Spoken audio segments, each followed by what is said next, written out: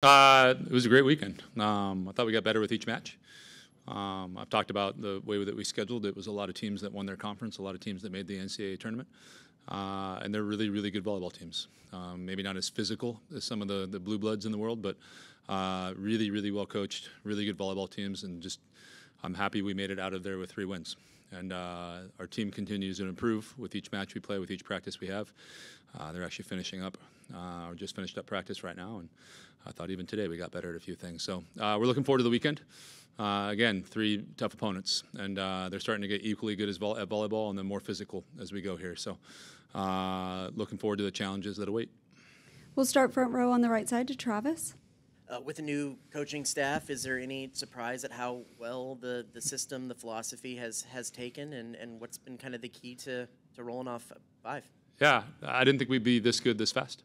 And there's still room to improve. But I think the players have bought in to some extent. I think when you get the first win or the first 2 wins, then all of a sudden the next week of practice there's a little bit more buy-in, and then the next week there's a little bit more buy-in. So I think that, but just a testament to my staff and our girls, just the amount of work that's gone in, again, especially the spring. Just we just broke every single skill down and broke every single system down, and kind of reworked the way we think about the game. And I think there were probably some eyebrows raised from the girls at first. And then again, I think the first weekend when all of a sudden we're hitting 380 or whatever we hit, it's like, okay, maybe there is a different way to play this game. And again, buy-in. We'll go back behind the lights on the left side to Tyler. You know, after being on the road for so long at the beginning of the season, I mean, how just excited are you to be back at home, and then kind of your first real regular season home invitational at A&M? Yep. Tyler, I'm curious to know what you look like one day because it's just a silhouette back here. But yeah, really excited to get home. And I think just the wear and tear of being on the road. I'm feeling it a little bit today. I'm sure our girls are too. So we practiced a little bit shorter today. But the biggest thing is, again, the 12th man.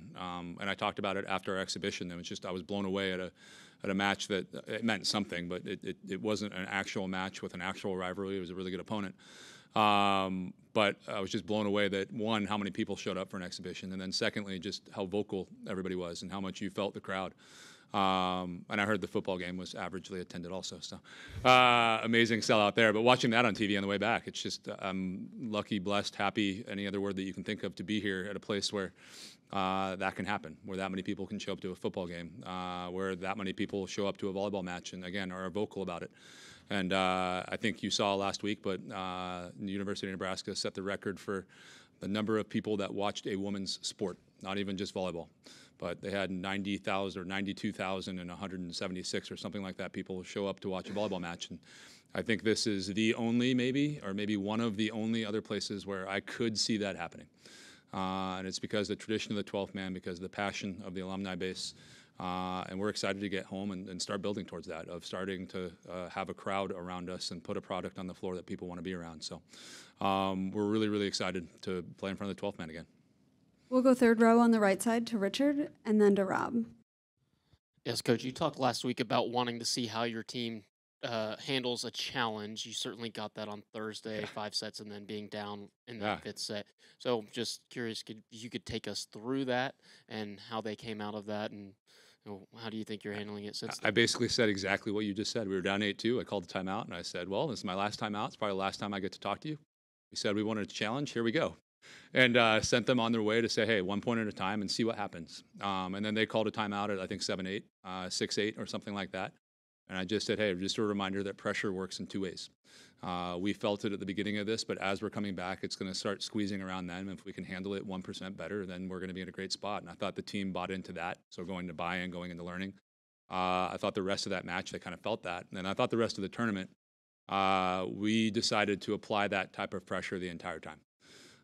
So just when you take over a team, you have these little lessons that you can learn within things. And I thought that was a big moment for us, of being able to be down 8-2 and in that moment kind of find a way to loosen up a little bit, play, and then understand that pressure is something that we can use, not something that uses us. And I thought we did that for the rest of the tournament on our opponent. We'll go fourth row on the left side to Rob. Howdy, Coach. So you mentioned the Nebraska deal. What do you think it would take to have 92,000 Aggies watching volleyball at Kyle Field? Well, I heard Kyle fits 110, so. It takes kindling of people being interested. It takes, on our side, putting out a product that people want to watch. And I think that's a high level of volleyball that can be, I don't know, ranked in the country, but also an entertaining style, an entertaining personality that draws people in. And the biggest compliment that I got over the weekend was, as we were leaving, there were 3 people from Bowling Green that told me, like, one, you're now my favorite team to watch, and besides Bowling Green. I won't throw them under the bus. And then a couple people just said, your team's really fun to watch play. So that's our responsibility, is to be fun to watch, to be entertaining to watch, to win. And then it's hopefully the 12th man showing up, and not just showing up once, but falling in love with what we're doing. And it's 5 people, hopefully, I don't know, coming to a match, and maybe 2 of them won't like it, but they're going to invite 5 friends each. And then that process happens over and over again. And I think we need to grow a fan base similar to what Nebraska has, of selling out 9,000 people in an arena every single night. And then that can happen. But again, I don't see that happening in a lot of other schools, or a possibility of it happening. And that's why I'm excited to be here. We'll go front row on the right side to Brent. So do you think Texas could do? I'm kidding. We're back to Texas. Yeah. No. I wanted to ask a follow from last week. You said you had a very unique skill set. What did you mean by that in terms of My job progression? I was one of the best in the world at using video and statistics to analyze what was going on within the game. So that's where I got my start, was I was really, really good at that. So what Evan Antal does with our staff was my main role when I joined the national team. And then from there, as I learned and developed as a coach, I started to get more coaching responsibilities. And by my 3rd Olympic cycle, I was the main assistant on that team. We will stay on the front row to Cole. Coach, just giving back, looking at your time from the USA team, the national exposure that they were able to receive, have you noticed that the uptick in terms of popularity has increased with the likes of volleyball, women's sports just in general? And do you think that the NCAA needs to do a better job of promoting women's sports? Yeah. Can I ask a question first? Is this for show, or am I allowed to drink this? You can have it. Cool. Just to make sure it wasn't a sponsor thing. Can I put it in the nicely placed Yeti? No? That's for show. That's for show. Gotcha. Yeah. Cool. Good to know. Question was about women's sports growth of volleyball.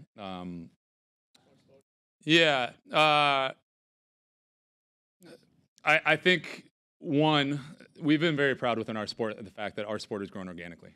There hasn't been a counter to it, and if anything, the men's sport has grown because of the women's sport. So we're very proud of the fact that our game is the thing that's entertaining, that's drawing people into it. And I think in general, women's sports are growing. I think there's a little bit more exposure, like you were talking about, and the fact that it's put on TV more. Our national championship is going to be on ABC for the first time this year, and I think that's an amazing thing. If we get to see, hey, if it's on mainstream broadcast, what's going to happen?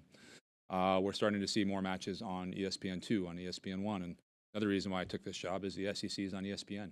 I think we actually have an advantage over the Big Ten in the fact that they're on Big Ten Network and a little bit hidden. For example, that match with Nebraska, like the one complaint that people had is it wasn't on air, on ABC, on NBC, on something that it could have been, I don't know, celebrated a little bit more. So I think there's an exposure piece. I think our game is getting more exciting. I think the offense is starting to be run faster, so you're starting to get some more open nets and some more highlight type plays. And I think the level of athletes getting more exciting. And I think a combination of all of those things is causing our sport to blow up, and I'm excited about what happens next. We'll go 5th row on the left side. Howdy, Coach. Howdy. You kind of touched on it, but what would be your elevator pitch for someone that's new to the sport of volleyball, or how do you sell someone on come and watch the sport of volleyball, and maybe not just A&M volleyball, but volleyball in general? Yeah, I think it's for me, the reasons why I love this game is it's a combination of the skill of golf, where you have to have the unique swing in order to hit the ball the same every single time, but at the same time, it's the athleticism of a soccer or football for Sam, who's in the stands here. You're welcome. Where it's fast, and there's a grace, and there's a level of skill to it that all of this stuff has to combine in order to be played at a high level. And I think I would also just recommend that people watch it played at the highest level possible. If you watch the Olympics, it's a different game, just because, again, the amount of power, the amount of speed that happens is pretty unique. So I would say just watch for the level of skill that it takes to, I don't know, to play the game. Watch for the level of amplitude you're seeing athletes get off the ground and how quickly they move. And then learn a little bit. Part of our Maroon Club, our booster club, like one of my goals there is to teach people enough to have an opinion about the game. so that they could, I don't know, get done with it and say that some call that I made was stupid. But not enough to actually be right when they tell me I'm stupid. But I think learn enough about the game. And I don't know, for this crowd, I'd be happy to help educate. Like, if you want to come to our practices, feel free. If we want to run something in the media about, hey, this is the game of volleyball and the rules and what to look for, I'm happy to be here and be available. But I love this game. I want it to grow, not just here at Texas A&M, but in the entire country. So I think we as the SEC are looking to grow it also in terms of, again, what's broadcast on ESPN and how it's broadcast. So if anybody wants, I don't know, to team up on that, I'm happy to be here as a resource.